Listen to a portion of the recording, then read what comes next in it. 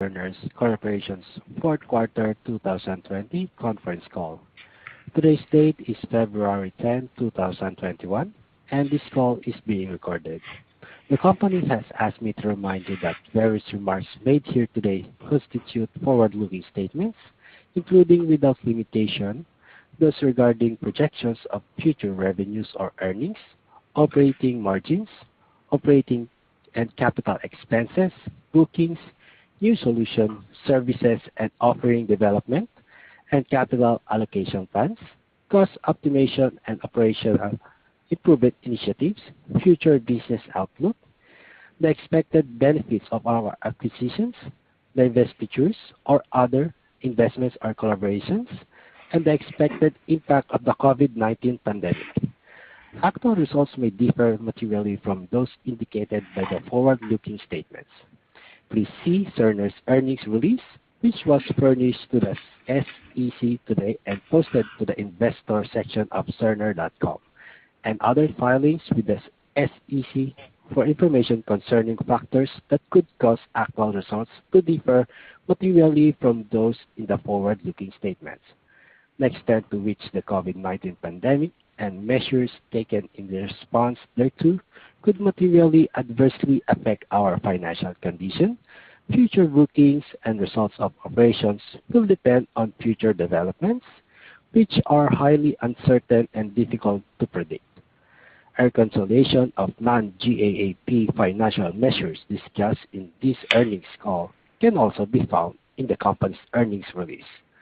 Cerner assumes no obligation to update any forward-looking statements or information except as required by law. At this time, I'd like to turn the call over to Brent Schaeffer, Chairman and CEO of Cerner Corporation. Well, thanks very much, and good afternoon, everyone. I'd like to start with a few comments on our fourth quarter and full year performance, and then I'll hand it over to CFO Mark Naughton and our new Chief Client and Services Officer, Travis Dalton, and then our President, Don Trigg, for some more marketplace commentary. Well, 2020 was a remarkable year for all of us, and given the circumstances, Cerner delivered solid results by executing on our plans and really focusing on supporting our clients.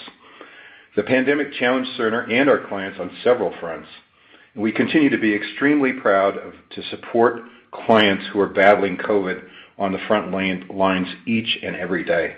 And we're very pleased with the way our associates seamlessly transitioned to a remote work environment last March and have really remained productive and focused on our client success throughout this whole period. I'm also proud that Cerner recently began hosting a series of mass vaccination events at our world headquarters. This is done through a collaboration with North Kansas City Hospital, Liberty Hospital, Clay County Public Health Center, and cities within Clay County.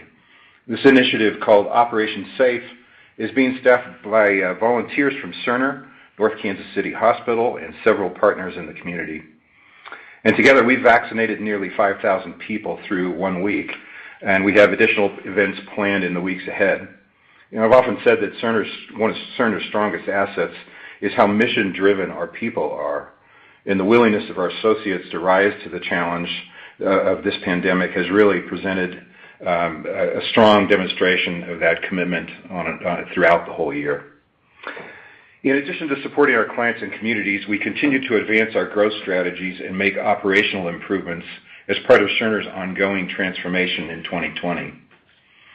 As COVID accelerated healthcare macro trends, it also validated our growth initiatives, including the creation and expansion of health networks, our real-time health system capabilities, and consumer-facing health strategies. Cerner is providing data-driven insights that can improve our clients' clinical, operational, and financial outcomes. Our recent investment in Elligo Health Research and agreement to acquire Kantar Health are examples of how we're deploying capital to advance Cerner's growth strategies. And Don will provide more detail about how these investments accelerate Cerner's presence in life sciences and create a strong foundation for our data-as-a-service business. We also continue toward our transformation goals. Cerner's transformation has been focused on simplifying the business, creating operational efficiencies, and delivering profitable growth. And we're nearing $300 million in annualized cost reductions since beginning our transformation efforts about 2 years ago. And we believe those efficiencies and our resilient business model really help mitigate the impacts of COVID on our business. As part of our portfolio management process, we simplified our product set to go from offering more than 25,000 features to really fewer than 400 products. And we also divested RevWorks outsourcing business and some non-core global assets. Importantly, our work to deliver seamless care for 18 million service members and veterans remains on track. And for the first time in history, the U.S. Department of Defense, the U.S. Department of Veterans Affairs, and the U.S. Coast Guard are using the same electronic health record. And the number of patients in our Joint Health Information Exchange grew from 700,000 to 4 million since April of last year. Finally, we supported the evolution and transformation of our business by adding proven leaders who are already bringing a new perspective. Chief Technology Officer Jerome Labatt joined us in June, bringing more than 30 years of CTO and product development experience at Fortune 500 and leading global tech companies like Hewlett-Packard Enterprise, Intuit, and Oracle. In September, Chief Strategy Officer Will Mintz came to Cerner after working with leading healthcare and technology businesses, including Aetna and Blue Cross Blue Shield. You probably know Chief Client and Services Officer Travis Dalton from his leadership in our federal business. And we're excited to have Travis now bringing that same leadership to our global client base while retaining oversight of our critically important federal work. Mark Ersig is our most recent appointment and will replace longtime Cerner CFO Mark Naughton on February 22nd. Mark is a high-energy leader who will bring more than 25 years of financial leadership experience, including driving transformation across complex global operations and leveraging balance sheets to drive growth and shareholder value. In addition to those leaders, we're also honored to have Major General Elder Granger join the Cerner Board of Directors in November. And Dr. Granger is a proven leader with experiences in clinical, military, and business environments. And before I close, I'd like to acknowledge that this is our last earnings call with CFO Mark Naughton, who after nearly 30 years of service and 101 earnings calls will be leaving Cerner at the end of the first quarter.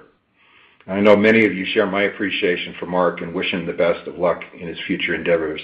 And Mark, I just have to say, I cannot imagine anything more fun than 101 earnings calls. In summary, I'm very pleased with what we accomplished in 2020. We delivered toward our revised expectations while driving a significant amount of change in what we all have to say was a very unusual year in healthcare. This was very hard work, and I sincerely appreciate all Cerner associates and their contributions to this progress. And Mark, let me now turn it over to you for call number 101. Thanks, Brent. They always say the second 100 are the easiest, so hopefully that's true. Good afternoon, everyone. I'm going to cover Q4 results and future guidance. This quarter, we delivered all key metrics in line with our expectations. I'll start with bookings, which were $1.68 billion, over $30 million above the midpoint of our guidance range.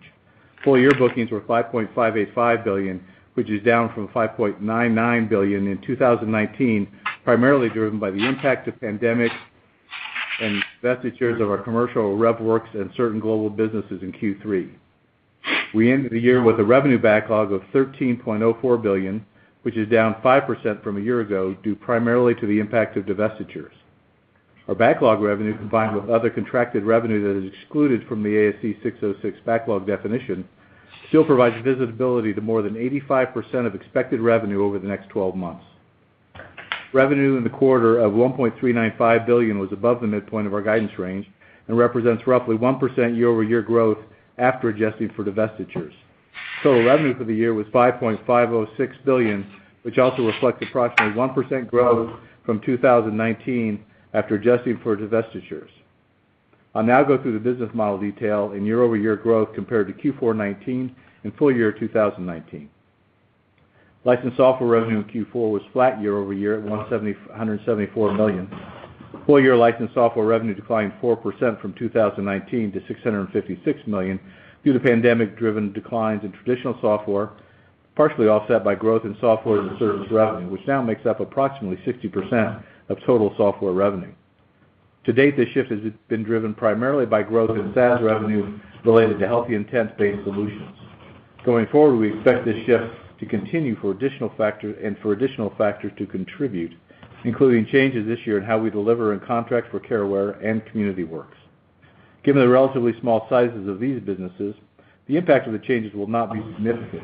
We would expect to use this transition as a guide for a broader move to SaaS with Millennium, which will occur as we continue to advance our platform and modernization. Technology resale in Q4 was down 8% year over year to $56 million, and in line with our expectations. Full-year technology resale revenue was down 20% to $197 million, primarily due to a tough overall environment for technology resale and the impact of the pandemic. Subscriptions revenue grew 6% in Q4 to $98 million and grew 5% for the full year to $378 million. Professional services revenue was down 6% in Q4 to $478 million and was down 3% for the full year to $1.93 billion, due primarily to the impact of the pandemic, divestitures, the termination of our large RevWorks agreement in 2019, and lower third-party services.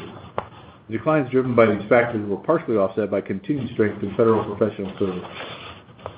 Managed services was up 2% in Q4 to $317 million and up 3% for the full year to $1.245 billion.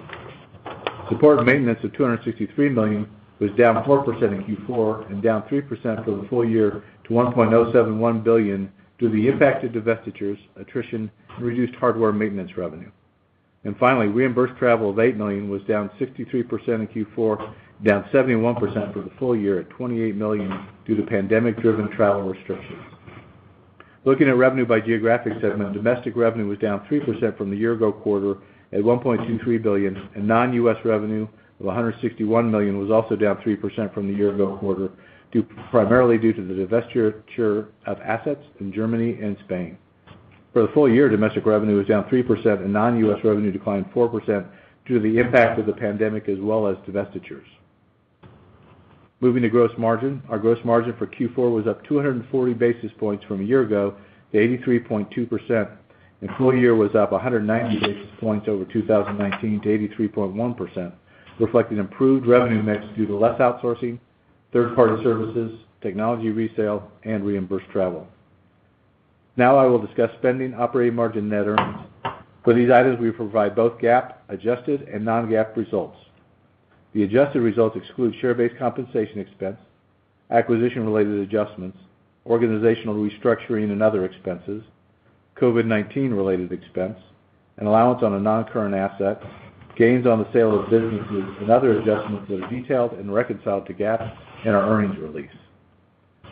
Looking at our operating spending, our fourth quarter GAAP operating expenses of $987 million were basically flat compared to $982 in the year-ago quarter.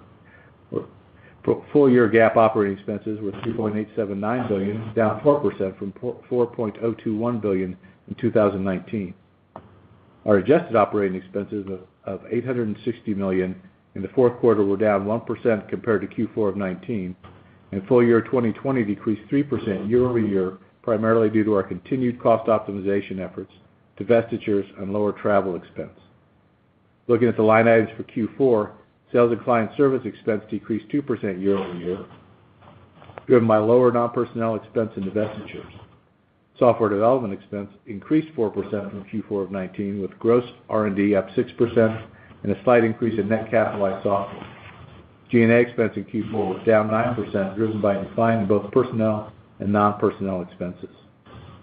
Moving to operating margins, our GAAP operating margin in Q4 was 12.7%, flat to the year-ago period.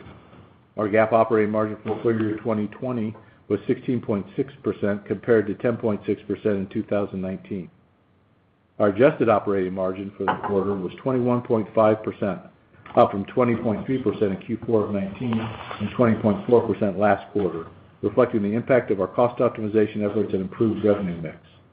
Our full year adjusted operating margin was 19.9%, representing 140 basis points full year margin expansion over 2019. We are happy with our operating margin improvement in 2020, given the circumstances, and expect to continue improving margins as we deliver ongoing optimization efforts and aim to realize a longer-term benefit from platform modernization.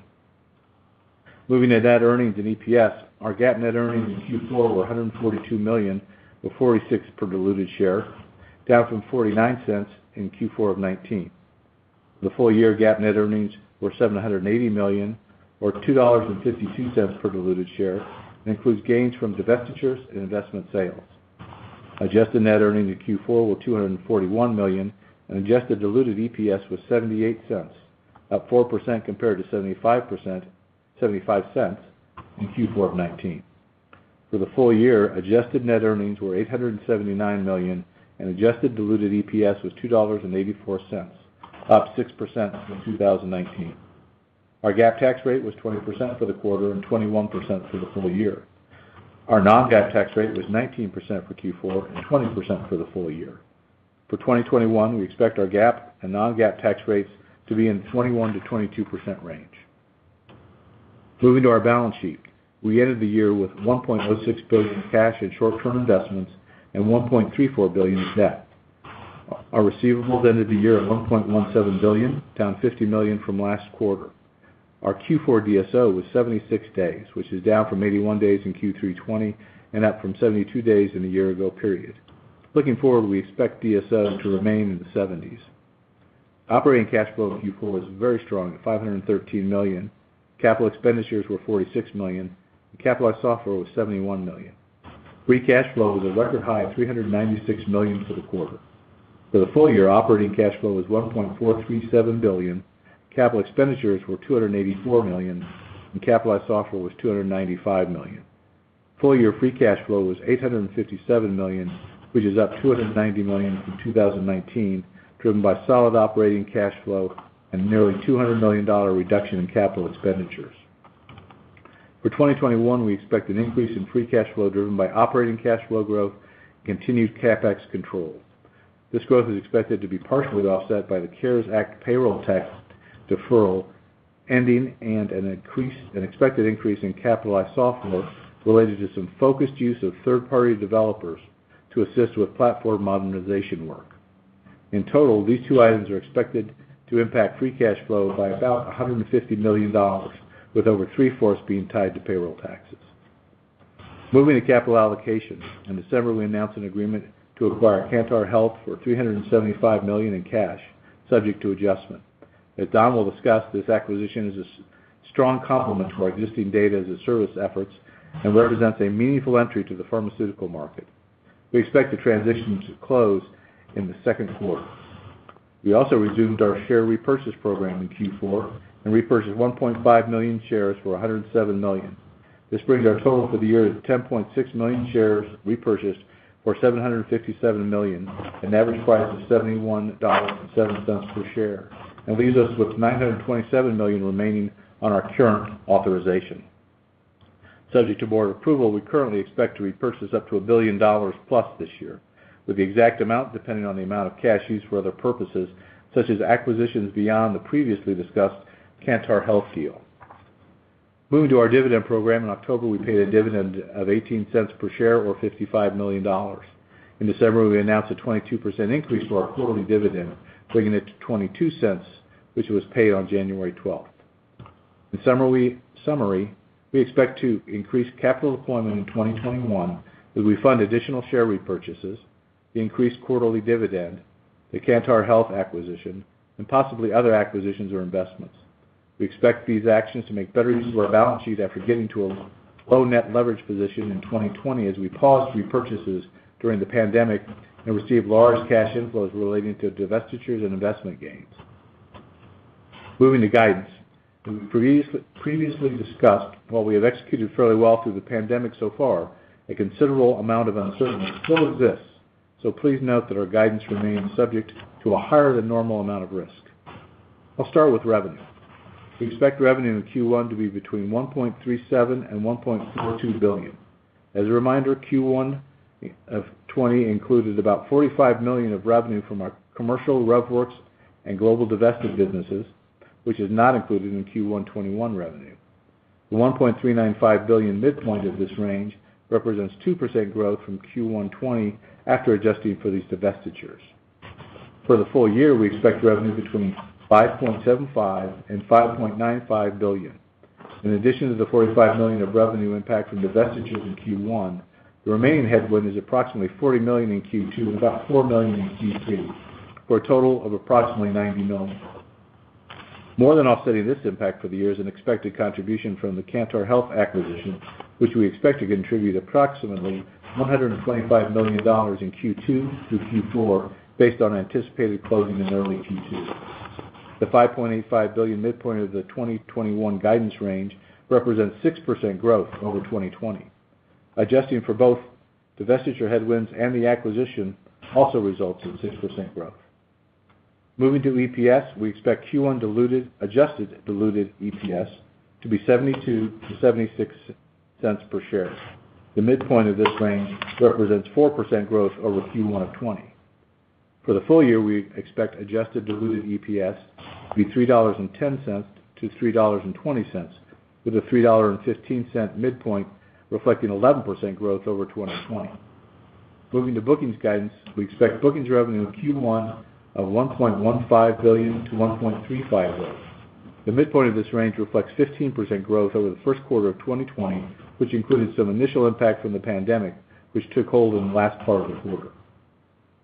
In summary, our 2021 outlook reflects a return to mid-single-digit revenue growth, with over 100 basis points of margin expansion driving double-digit EPS growth. This guidance is consistent with the long-term framework we shared at our last Investor Day and referenced again when we previewed 2021 on our Q3 20 call. We note that current adjusted EPS consensus is slightly above our guidance range, but is impacted by a couple of estimates that are not consistent with this framework. Adjusting for these estimates will result in consensus being in our guidance range. Note that we don't plan to do an Investor Day, as we want Mark Ursig to have time to get up to speed. However, we have updated our long-term plan that is the source of our financial messaging at investor meetings, and the updated plan reflects similar revenue growth, margin expansion, and EPS growth as the framework we shared last year. We also continue to expect our organic top line to be driven by our federal and strategic growth businesses, and likely augmented by M&A. Mark will work with the team to determine the best timing for our next investor event, but our strategy and long-term plan remain consistent with past communication, so we think it makes sense to hold off for now. In summary, we are pleased with our solid results in the fourth quarter and full year, as well as our positive outlook. Before turning the call over to Travis, I want to say one more time how much of an honor it has been to be CFO at Cerner. Having spent time with Mark Ursig ahead of his upcoming start date, I'm confident he's going to step in and quickly add value to Cerner, our clients, and shareholders. With that, I'll turn the call over to Travis. Thanks, Mark. Honored to take the handoff from you. Thank you. Good afternoon, everyone. Today I want to share my focus as I step into the role of Chief Client and Services Officer and provide an update on our federal business. First, I'd be remiss if I didn't express my gratitude to John Peter Zollek for his steadfast commitment to Cerner's mission, and to Brent and our board for the trust they have placed in me as I take on the role. Though many of you know me as the leader of our federal business, and I've had the opportunity to speak with you many times in that capacity, I am entering my 20th year at Cerner and have had the privilege of working across every area of our client and services organization over that period of time. Moving forward, I have several guiding principles that will be used to drive our business decisions and lay the foundation for our success. First, we exist to serve our clients. Our clients remain at the center of everything that we do. We must earn the privilege to serve them every day. That means doing what we say we're going to do and providing end-to-end solutions that enable our clients to solve their most pressing challenges and achieve their missions. Second, we will play as one team with a focus on delivering value. We need to make it simple for our clients to do business with Cerner. This requires clarity of purpose, alignment of structure, and focus on a common set of goals and objectives that are collectively focused on delivering value and improving client satisfaction. Third, we must produce the right business results. Results clearly matter, and we will ensure clear lines of accountability with data-driven transparency in pursuit of top and bottom line. We will hold ourselves and our teams accountable for those results. Finally, we'll play to win and strive for excellence. We have lost some key clients in recent years, and that's totally unacceptable.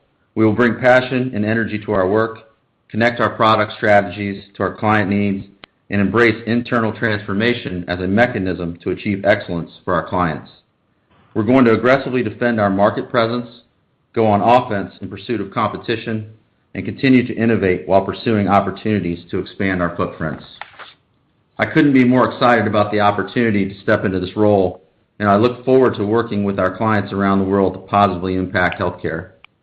Turning to our federal business, Q4 wrapped up a historic year for the U.S. Department of Defense, Veterans Affairs, and the United States Coast Guard.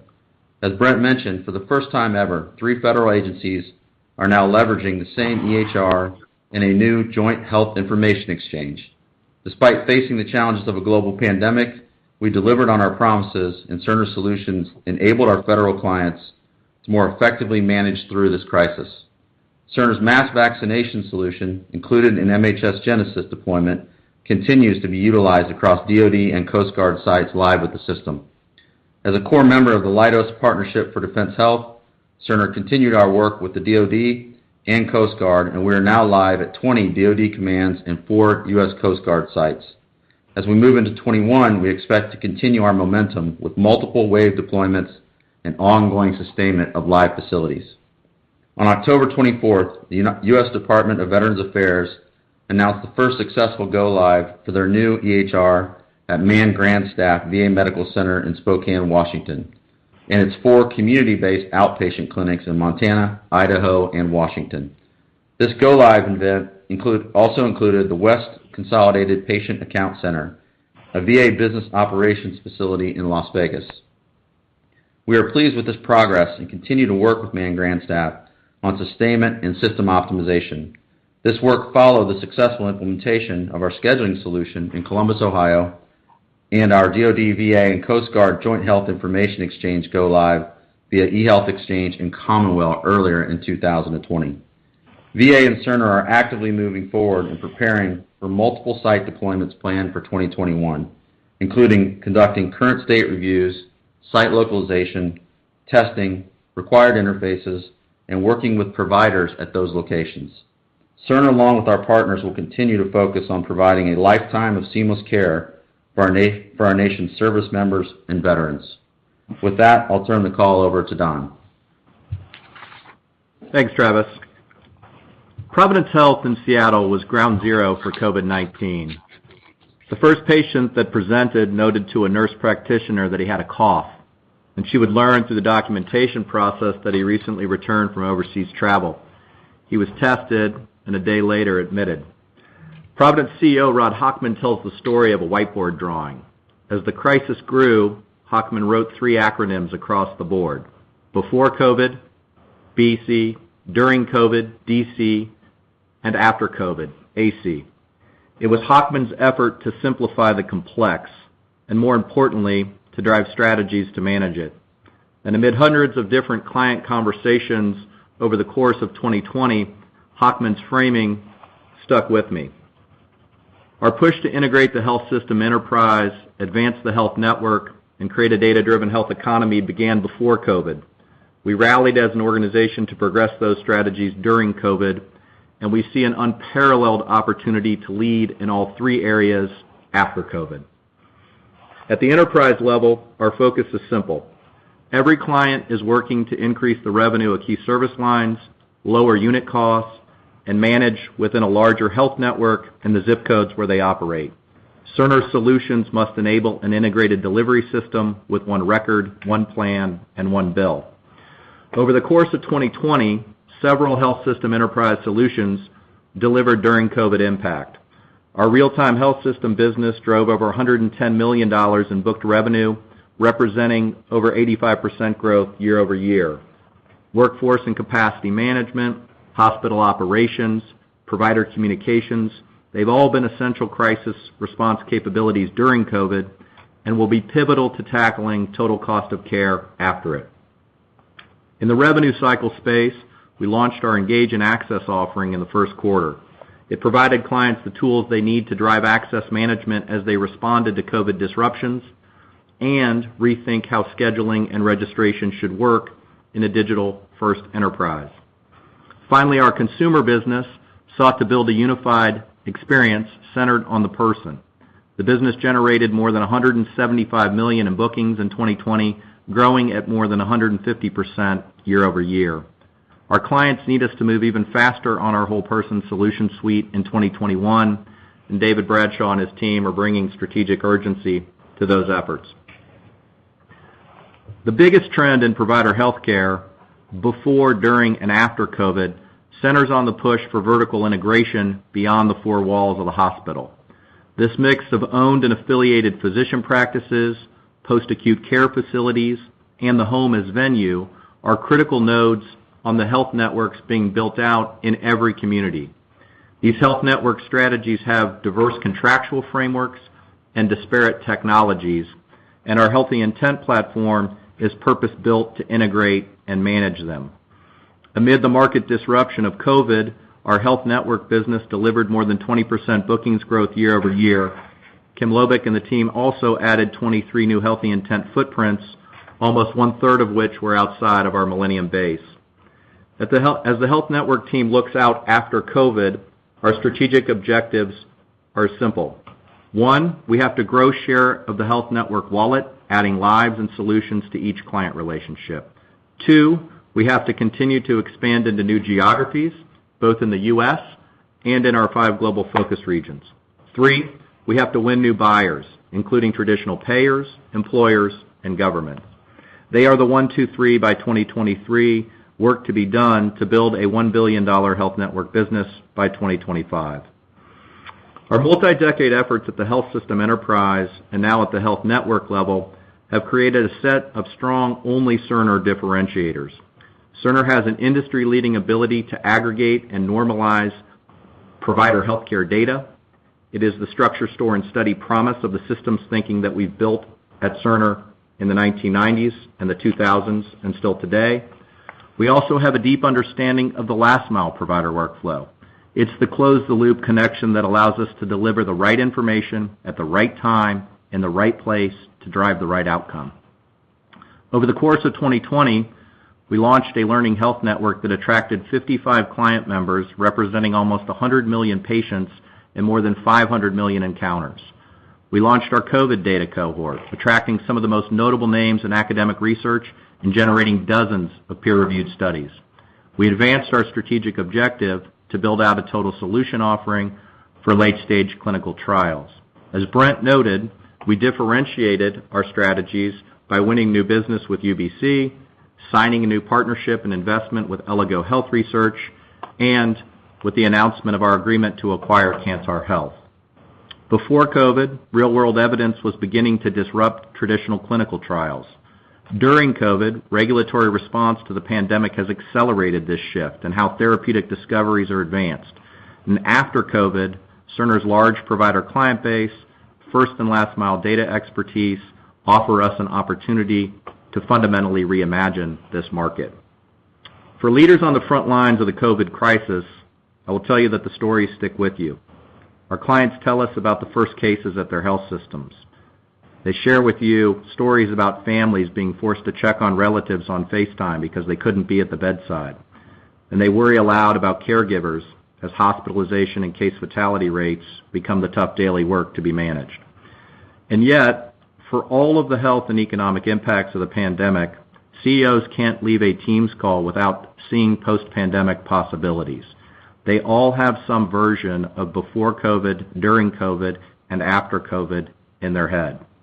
Our broad market opportunity is the same one that we're advancing today at Providence around areas like Xealth and new digital therapies and applications, as well as the deployment of our new well-being platform as COVID redefines employee health. Amid all of that, we are pleased with the 2020 progress that was made and excited about the opportunities ahead of us in 2021. And with that, I'll turn the call over to the operator for questions. Thank you. At this time, I would like to remind everyone, in order to ask a question, please press star, then the number 1 on your telephone keypad. Your first question comes from the line of Sandy Draper from Truist Securities. Your line is now open. Thanks very much. And first, I'll say, Mark, I don't think I was on 101. I think I was on probably more than 90 on the earnings call. Extra jokes. So mark number 2 better have a good book of jokes. Appreciate it. So my question is probably for Don and Travis. When I think about where you guys are going, on one hand you talked about customer losses. My sense is that's very focused on a private company in the legacy traditional space.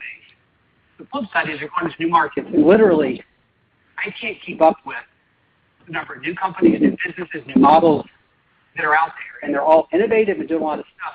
So as you sit in the middle of that, how do you balance and how do you deal with the challenge of, one, trying to deal with a legacy competitor who's won a lot of share, you're trying to regain some, but then also as you grow in these newer areas, how do you convince those people that we're not just the old Cerner and why they shouldn't go with some newer model? I just sort of would love some perspective about that. Yeah, hey Sandy, this is Don. That's a really good question. I think the first thing I would say is, great companies are all about the and. So what's the ability to both work on the business as it's defined today and simultaneously identify new growth opportunities that are both adjacencies and, as you said, new markets. So fundamentally, I would say that's the way in which we built the company, and that's the opportunity set in front of us in the 5 years ahead. The second thing I would say is, as I think about strategies around health network, and I think about strategies around the data space, particularly what we're doing around life sciences and pharma, they are highly aligned with the business strategies of our traditional clients. So we are always at our best when we're building technologies and advancing solution strategies that are aligned to the business objectives of our provider clients. And we think that the strategies that we're advancing absolutely do that. And then the final thing I would say is the execution need for us is to make sure that we are thinking through capital allocation strategies in a way that not only works for our provider clients, but also allows us to begin to think about new buyer types beyond our provider base, whether that's payer and employer and government opportunities around network, or that's life sciences and pharma around the data space. So I think that's what we're working on, and I think you articulated it well. Thanks so much, and again, congrats, Mark. Thanks. Do you want to jump in there, Travis? Make a comment or two? Yeah, sure. This is Travis. Thanks, Brent. I would say that you got to do both, as Don noted. I mean, I view our clients on a continuum. Our goal is to take them from where they are and take them along that continuum related to our vision and their needs. So, we plan to be aggressive, and we plan to work across that entire continuum. And from my perspective, we're going to fight in the core, and we're going to work hard in the core to make sure that we keep our clients current, that we meet their expectations, that we do what we say. That gives us an opportunity to extend and expand in that existing client base. And from my view, that's really an opportunity for us then to amplify the work that Don's describing related to strategic growth, so that we can take those core clients along that journey over time. So it's crucial that we do the basics, the block and tackling of keeping commitments, meeting commitments, keeping clients current, doing what we're saying we're going to do, so that we can extend, expand, and move them forward. And then furthermore, I think it gives us opportunity to continue, growth in federal, and also potentially some targeted global opportunity. And again, with force multiplier of the work we're doing in strategic growth. So I don't view them as separate things. I view it as one thing: treating our clients right, listening, solving their problems, and then taking them on that journey with us. I think Great. Thanks, Travis. I think I'd add one other comment, Sandy, if you don't mind, just to both Don and Travis, the points they make. The work we're doing in transformation in Cerner.next, as we refer to it internally, is around operational excellence, simplification, speed of innovation to market and adoption, and end-to-end planning and execution. That's just foundational across the whole spectrum and the whole continuum. So I think, noting the points they make, that's part of how we deliver. So I just wanted to tie that in. Thanks so much. Thank you. Thank you. Your next question comes from the line of Donald Hooker from KeyBanc. Your line's now open. Hey, great. Thank you, and best wishes to Mark. It's been fun to work with you over the years. I guess maybe was interested in sort of the evolving life sciences story around Cantor, and sort of thinking about how do you sort of fit in the broader ecosystem in this biopharma market? I mean, are you working with CROs? I mean, how are you sort of more directly going to pharma companies to kind of offer your services? Can you maybe walk through the go-to-market?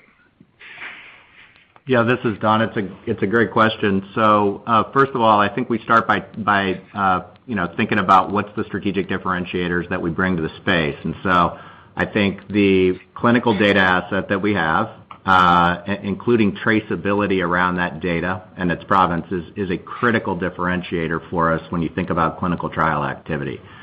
The second thing is the ability to have patient and provider access as part of how we actually think about tackling time and cost basis for clinical trial activity. So we start there with those differentiators. I think what Cantor gives us then is the ability to take a long-standing competency around data linking and data curation, and to include some really significant PhD, MD, and epidemiological capabilities to really make sure that we can fulfill the value proposition that life sciences and pharma companies are looking for late-stage trial activity. And then to your question around how we go to market, I think the activity to date has taken different forms. I think the Elego investment and partnership is really around strategies associated with site activation for our provider clients who are participating or will participate in those clinical trials. I think Cantor gives us both proprietary data assets and domain expertise, but also the ability to then start thinking about those call points within life sciences and pharma to actually originate those contractual opportunities and drive revenue. So yes, we've partnered with UBC and other CROs, and that's a dimensional aspect of, I think, how we validated our capabilities. But I think we're excited about what we can do with the business as constituted in 2021. And I think, to Mark's point, look at other opportunities for inorganic acquisition and further growth in this space as we play forward our strategy. Okay. And then maybe one sort of higher level strategic question. You guys over the past year, 18 months, have been pruning businesses to focus on core areas. Obviously, there have been several big divestitures that you highlighted in the guidance. Is Cerner sort of at this point done with that, or are we sort of looking ahead to maybe more acquisitions going forward, or are there any more areas where there could be more divestitures? Can you elaborate on that? Sure, this is Mark. I think certainly we continue to portfolio manage to make sure that we're investing in the things that we think will drive future growth. So there could be some limited level of divestiture activity as we work through 21. But I think that the focus certainly for us is on the M&A side, is on acquiring additional assets that can help us drive the new businesses that Don was talking about. So while there may be some little activity on the divestiture side, the focus will be on the acquisition side. Okay, thanks so much. Be well, everyone. Thanks. Thank you. Thank you. Your next question comes from the line of Ricky Goldwasser from Morgan Stanley. Your line's now open. Yeah, hi, good afternoon. And Mark, I always appreciated your thoughtful insights in our conversation. So all the best and good luck. I have a couple of questions here. The first one, just following up on Don's question. One of the things you said is that one of the strategic assets is the clinical data. So as you think about approaching the life sciences companies, are you doing it together with the providers that sort of own some of these clinical data that you have, or is it on a standalone basis? Right. So it's a great question. So the way in which we approach that is we've engaged with our client base and had a conversation with them about what it would look like to participate in clinical trial opportunities. So those 55 clients that we talk about are organizations who have affirmatively, proactively said, yes, we'd like the opportunity to participate. And then we're sourcing opportunities with life sciences and pharma to leverage those organizations and their clinical data and patient access capabilities as part of how predominantly later stage clinical trial activity is being executed and occurs. Interesting. So sort of a win-win for both sides, because for those 55 clients, that's an additional revenue sort of source. Absolutely, and it really gets back to Sandy's comment, which is this is absolutely a win-win, and we do have some very prestigious academic medical centers like Indiana University that are participants in our Learning Health Network, but you also have a lot of community hospitals and regional integrated delivery networks who don't historically have the opportunity to participate in research-related economics. So this is an amazing opportunity for them, an amazing opportunity for the patients that live in those geographic areas, and we're generating revenue opportunities for them in a way that they're deeply appreciative of and rarely does represent a win-win as you described. Yeah. And then just one question on the guidance. When we think about the top-line guidance, can you just qualify for us the contribution from federal? We're getting to about $150 to $200 million. Just want to make sure we're in the ballpark. And then also federal is the bridge to 2021, and then how should we think about the federal opportunity in 2022? Hey Ricky, this is Alan. We don't necessarily break out the guidance level of detail, but what I would say is that we previewed that federal, once it got to around $1 billion, would grow at a mid-teens CAGR for the next several years, and at the end of the year at just under $1 billion. So that would put you in the mid-hundreds as far as contribution to the growth. Okay, thank you. Thank you. Your next question comes from the line of Jeff Garro from Piper Sandler. Your line is now open. Yeah, good afternoon, and thanks for taking the questions. And again, I'll echo the congrats to Mark on just the tremendous help over the years and helpful insights over those 101 earnings calls and other interactions. So thanks again. I wanted to ask about bookings and how we think about 2020 and going forward in terms of the discipline and the go-to-market approach. It's something you've discussed in the past. So curious on the progress towards more profitable bookings between the aforementioned discipline and just the mix of solutions shifting towards more innovative software solutions and growthier areas.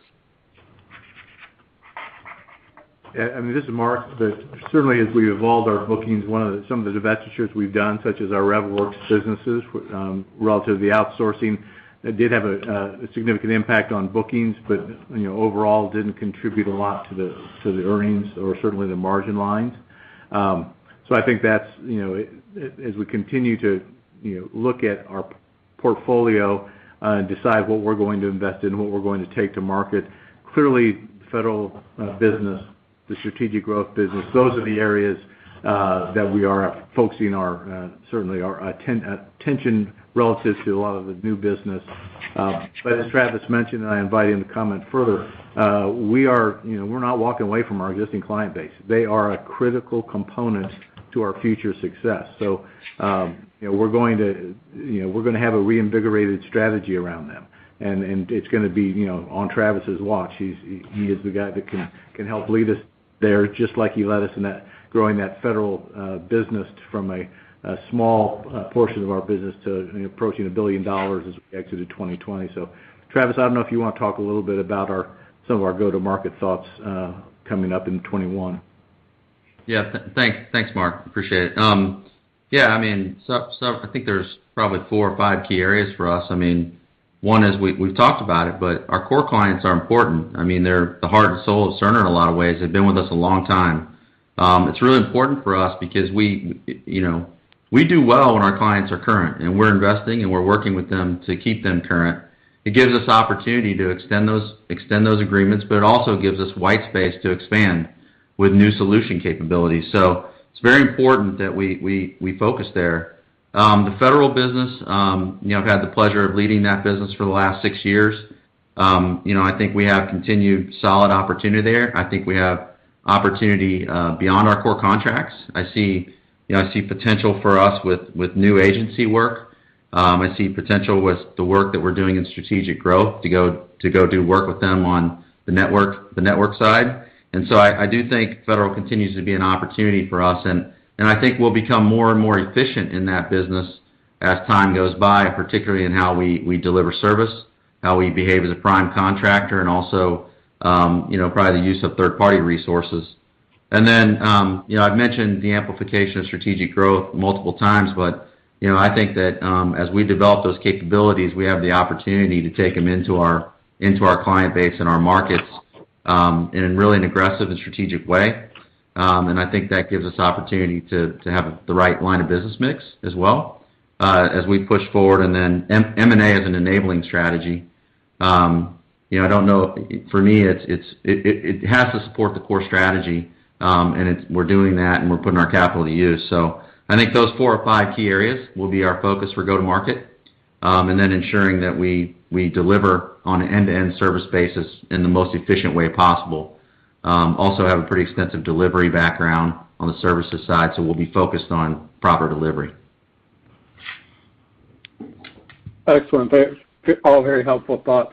So one more question for me, just to turn to the guidance briefly. I wanted to ask first if there's any baseline assumption on repurchase activity in the forecast, and then if, to the extent that Mark mentioned, continued operating margin expansion, any areas or line items that you'd call out as outsized contributors for operating margin expansion in 2021. Thanks. Yeah, this is Mark. Right now, as we indicated, our view is we're looking at the purchase of $1 billion, potentially more of stock repurchases during the year in 21. Certainly, our activity on the M&A side could impact that somewhat. We're going to apply our capital in the best way possible. But I think from a margin expansion view, certainly, our long-term view that we shared that remains in place is 100 plus bips of increase in margins every year. The midpoint of our guidance achieves more than that 100 bips. And it's going to come from a variety of places. I think the key thing to remember for people that might be looking for why isn't there more margin expansion in this year? Going through 2020, we accelerated some of our savings opportunities and our cost optimization in order to deliver the results we were able to deliver on the earnings line for the year. So we pulled some things forward, which means we're still working, we still have additional opportunities. But those will hit kind of across expense lines, and some of them will hit in the gross margin line too, from a cost perspective. So they'll be spread pretty much throughout. There isn't any one thing we're relying on particularly to drive it. Almost all of it is already in process, and is just really going and realizing the benefits that we began the process of driving in 2020. Got it. Thanks so much.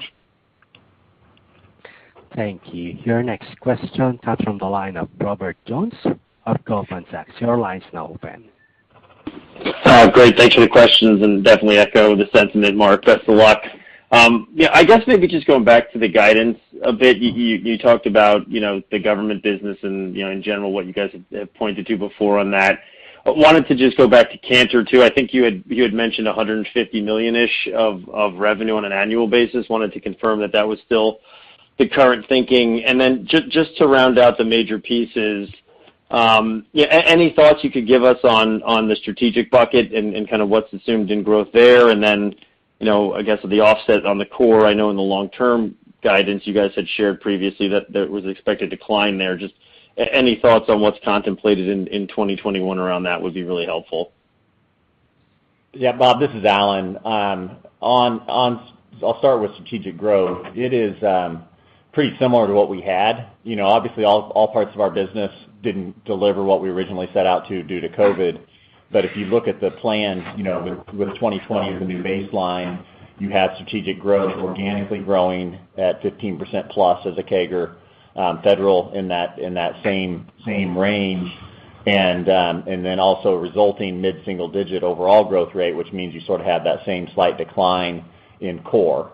So they're all very similar to what we had laid out previously. It's just sort of resetting off the 2020 baseline.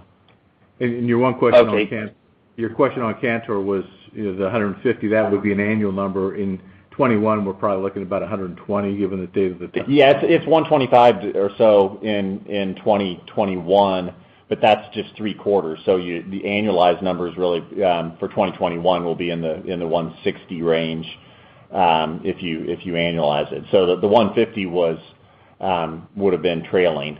So that reflects sort of what we're expecting for 2021. Okay. And then the follow-up, I think this kind of plays into it, but it looks like clearly off the 1Q guide, there's an expected acceleration in growth. Sounds like Cantor might be a part of that, just given the timing of the closing. Anything else that you have line of sight into that kind of helps explain the pickup in revenue growth off the 1Q levels? Yeah, there's a few things. One, Cantor hits in Q2. 2, Q2 is the year in 2020 was by far the biggest impact of COVID.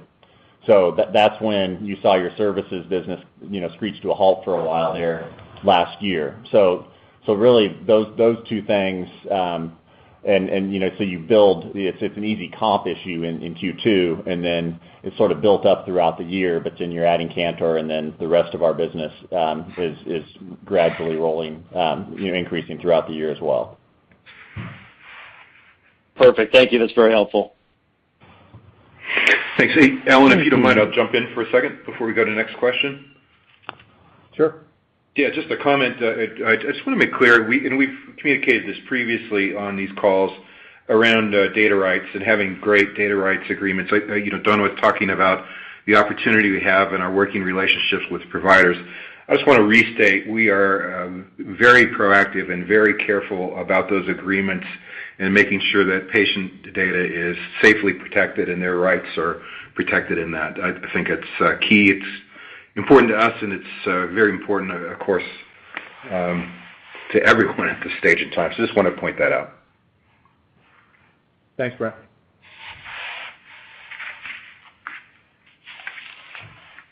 Are you ready to take the next question? Yes.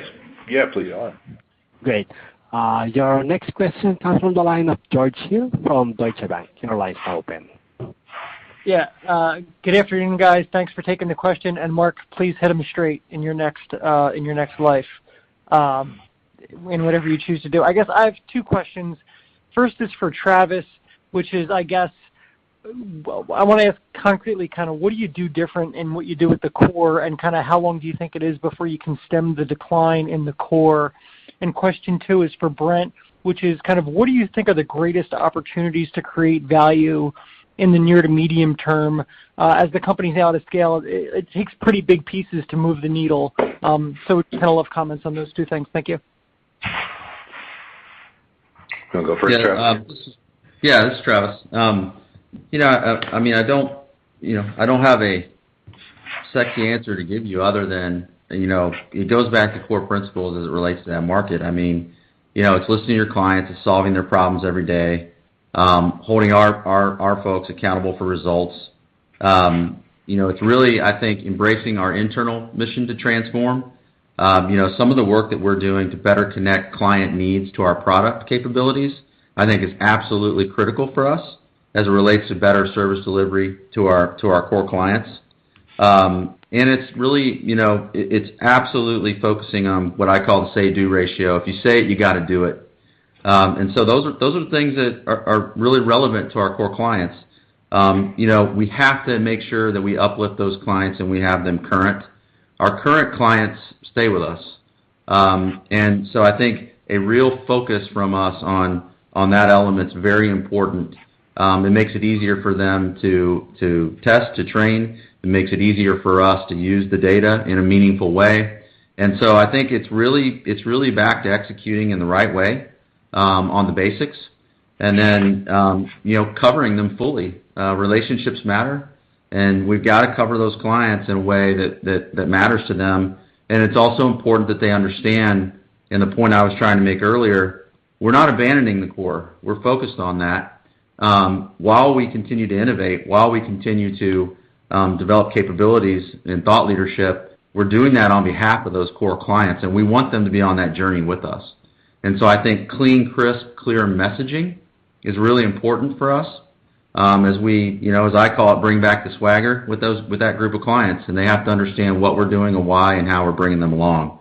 And so I think those are really the basic principles that we're going to try to bring forward.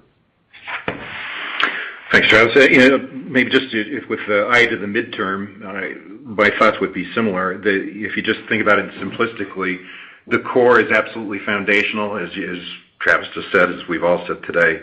There's a lot of opportunity in the core, and that comes through defending the core and expanding the core, and there is room to expand the core through white space that's available, delivering solutions into that space. So shoring that up, executing very well in that area is key. Federal, of course, is absolutely critical, and glad to have things on track there, and Travis's leadership in that area, and now leadership in that same drive going to our full commercial organization. And strategic growth, again, executing our plans as laid out. And there is a loop back because the strategic growth has a strong correlation to how well we do in the core and how solid we are in the core. So making sure we've made that connection, those relationships, that execution is very solid, is key. And then just, as we've laid out, the transformation work is critical because having standard ways of operating and making us effective operating at this scale is critical. And finding efficiencies in the business that allow us to continue to invest in innovation, those are really the keys in the midterm. So the primary emphasis is execution. That's helpful. Thanks, Brent. Thank you. Thank you. Your next question comes from the line of Richard Close from Canaccord Genuity. Your line's now open. Great. Thanks for the question, Mark. Congratulations on your transition. With respect to the comments on uplift clients and make them current, that's important to the core. Can you guys just provide us maybe an updated timeline on the transition of Millennium to the cloud? Has anything changed there? When does it really begin? And when do you expect it completed? And any financial impact would be helpful. Yeah, this is Mark. As we kind of indicated, we quickly moved Healthy Intent to the cloud, and CareAware is primarily moved there. We've indicated Millennium will be kind of a process. We probably will never move all of Millennium. There are elements of Millennium that will stay out there, but the elements that face the client, the elements that need benefit from being updated very quickly and frequently, those are the elements that will move to the cloud. But that movement will occur over some period of time relative to our from a financial impact. It'll vary a little bit. For the most part, a lot of our business today is designed to, we have a hosting business already. We have elements of recurring revenue that are similar to SaaS in a way. Certainly, as we start evolving and moving Millennium more to a cloud-like, there'll be a point at which you switch over to some SaaS accounting, which could have an impact on some of the implementation services and the timing of recognizing some of that revenue. But a lot of it is pretty consistent to what we have. The timing of it, as I said, for Millennium, it really is more of an evolution. There is more work to do there, more modernization of the platform. We're spending a lot of time on it. A lot of our resources are going into that modernization. So I'm pretty confident that by the end of my tenure it won't be done. But given that's only about 30 days, that probably doesn't really count. But it is a process, and certainly as that process continues and we get a better view of milestones and waypoints, we'll be able to give you an update kind of on what the financial impact is. But once again, the business today operates a lot of the elements of it are recurring in nature. So those would be similar to what you see in a SaaS model to a great extent. You know, okay, go ahead. Sorry. I was just going to say, at some level, the part of the answer here too is a little bit of the answer to George's question, which is, hey, if you create value for your clients, good things will happen. The cloud technologies hold a significant value proposition for our clients around product and platform modernization. So government's the largest payer. It creates opportunities for them to think about regulatory and currency faster. It creates opportunities for them to adopt functionality quicker. It allows them to think about reduction in total cost of ownership or redirection of dollars to things that they think will innovate and grow their business. So you can see that with Healthy Intent, that the value proposition is front and center. CareAware has been great for us because it's really allowed us to work through not just the technical components, but to Mark's point, also some of the non-technical, contractual, and inside the four walls topics that have to be surfaced. And we're already making progress on Millennium in terms of high-value workflows oriented around the cloud, and we'll continue to be selective about how we progress that approach. And I think it will play into a narrative around value proposition for our core clients and enablement of a bunch of our strategic growth efforts, inclusive of the work of Healthy Intent. Okay, thank you very much. Thank you. Your next question comes from the line of Mike Cherny from Bank of America. Your line is now open. This is Alan in for Mike. Thanks for taking the questions. Following up on Healthy Intent, bookings were strong at 20%. I guess, can you talk about the strategy to win new customers like employers and payers that are not really part of the typical or traditional Cerner ecosystem? Yeah, it's a great question, Alan. I think we have the good fortune of having some existing client relationships there. As you know, we have a workforce health business today focused on self-insured employers, 40-plus clients in that space. And then around our wellness application suite and our well-being application suite, we have some existing payer relationships, roughly 10. And so those have been really good testing grounds for us to really ask the question, hey, what would it look like for us to use Healthy Intent and add leverage there? And fundamentally what we see, Alan, is they're working on the same problem set in many ways that our Millennium and non-Millennium provider clients are. They need a data foundation. They're thinking about network management. They're thinking about reporting, dashboarding, and analytic capabilities, care coordination, care management, all tethered to payment model and associated with member engagement. So we don't have turnkey MVP capabilities in those space, but we're building it out and getting much closer to it. And we think through a combination of native build and, again, through inorganic acquisition, we'll be able to drive meaningful top-line and bottom-line strategies around those buyer types in the next 5 years, certainly, and I think you should look for it sooner than that. Very helpful. Thank you. Thank you. Your next question comes from the line of Steve Hopper from Cantor Fitzgerald. Your line's open. Hi. Mark, I think I'm at 105 quarters, but I'm not really counting. But looking forward to connect with you afterward. So I just wanted to clarify a couple of things. You said free cash flow was going to grow in 2021, even with the $150 million that you called out. Is that correct? Yeah, our expectation of free cash flow goes up a little bit year over year to 21, and that in spite of the headwinds that we're going to have for for the CARES Act, you're not going to have the deferral, and you're going to have to start paying that deferred, which is $115 million at least of negative of headwind, plus some additional costs that make it about $150 million headwind. But yes, we would expect to grow free cash flow next year in spite of that. Great. So, and then when you think about that 150 that you called out, that doesn't necessarily repeat in 2022 unless you have other stuff that comes up. Is that fair? Correct. The biggest, it's a year-over-year impact, and obviously the benefit we got in 20 from the deferral doesn't repeat.